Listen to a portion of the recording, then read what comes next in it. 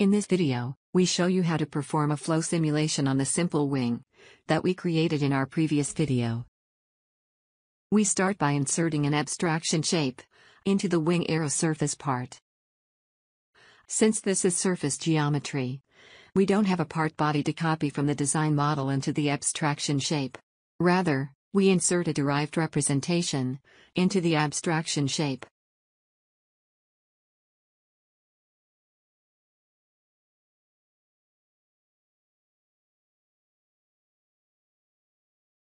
We only want to work with the abstraction shape, so we hide the design shape. The very first thing we will do is create a publication for the joint feature. This will be an immense help when defining our flow simulation.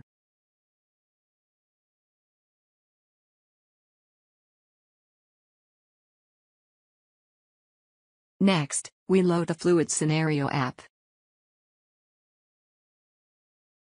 We need to again hide the irrelevant geometry.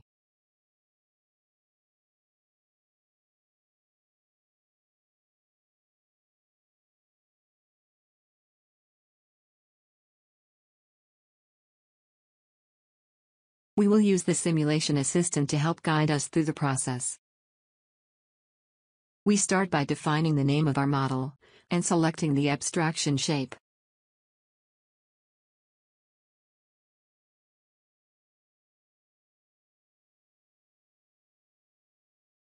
Then, we define the physics behavior. We will use the default turbulence model. We define a steady state step with a maximum of 1000 iterations.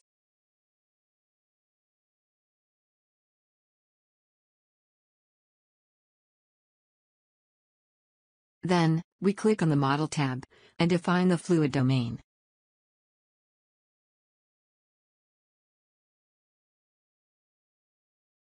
We will use our surface publication for our part.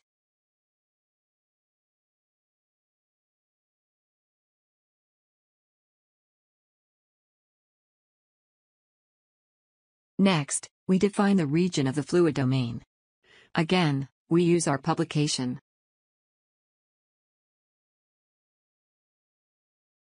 The little cube indicates the location of the fluid domain relative to the surface.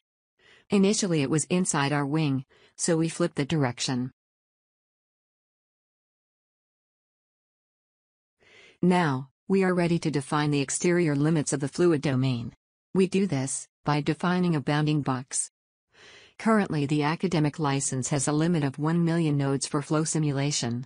So, we may have to compromise a bit on the size of our domain.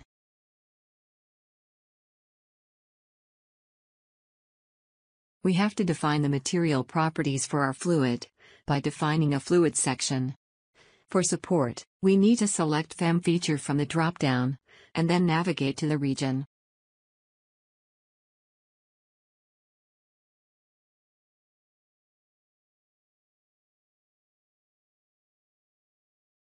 Notice, there is a fluid category for our materials. We select air as the material, and click on OK. We are ready to define the boundary conditions for our fluid region. We start by defining a wall on the tops and sides of the domain.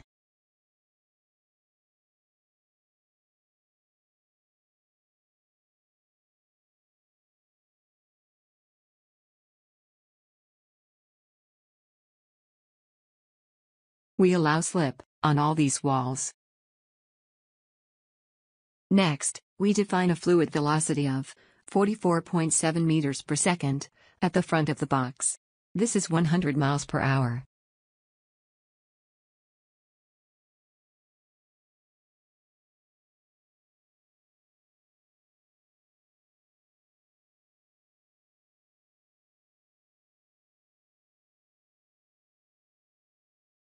We finish by defining an outlet pressure of 0 on the back of the box. We are ready to create a mesh.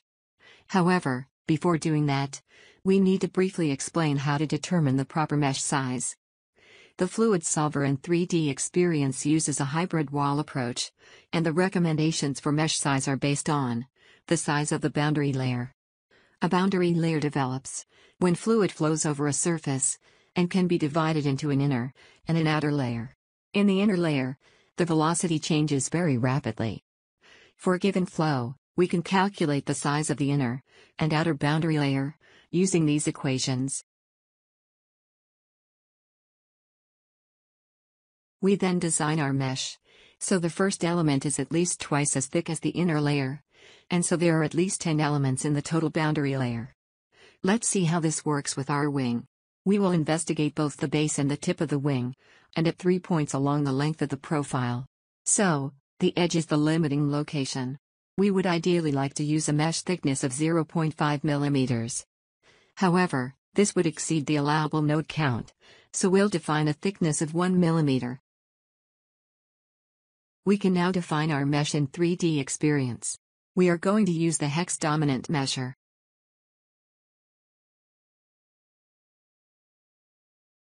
I like to make sure I know what velocity I created my mesh for.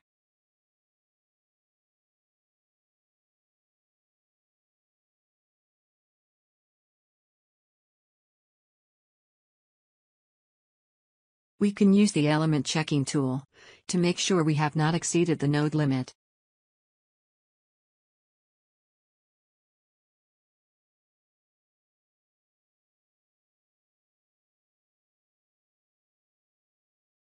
We update our model, change the name of the simulation, and then save it.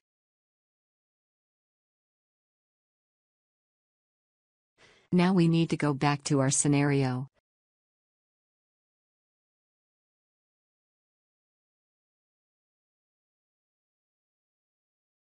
And change the velocity scale to the freestream velocity of 100 miles per hour.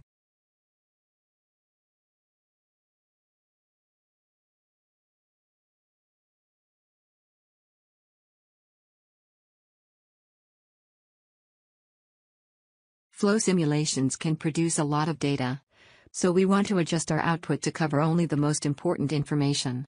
We start by turning off output that is not relevant for our simulation.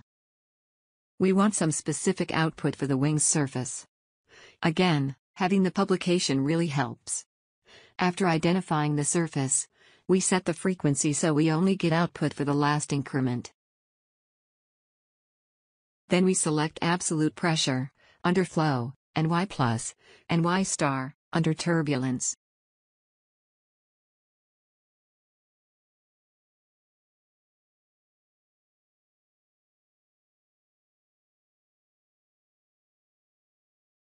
We define a history request for additional information.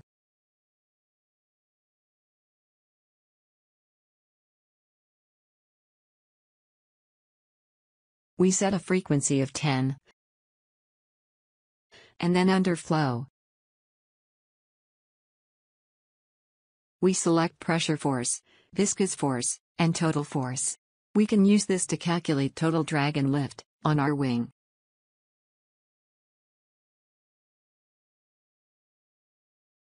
We do a data check to make sure we have made no errors. Flow simulations can produce large amounts of data.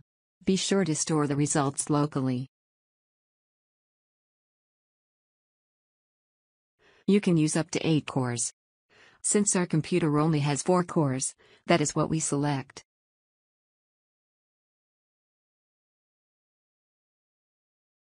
When viewing the velocity vectors, we can use the whole domain.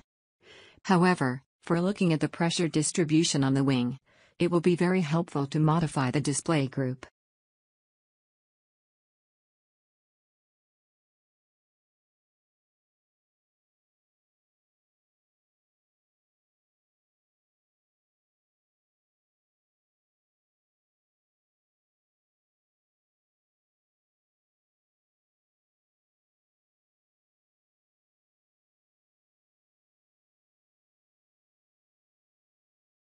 We can select Region 1 to see the whole domain again.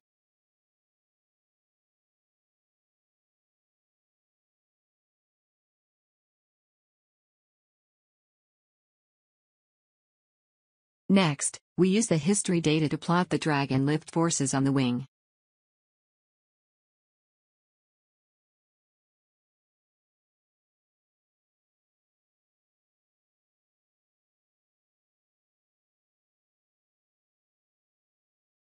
Recall that we would have liked to use a mesh size of 0.5 mm, but this exceeded the 1 million node limit. We would really like to understand how much error might be associated with our drag and lift forces. So, we ran some models with different mesh sizes. Based upon this, we might expect an error of 5 to 10%.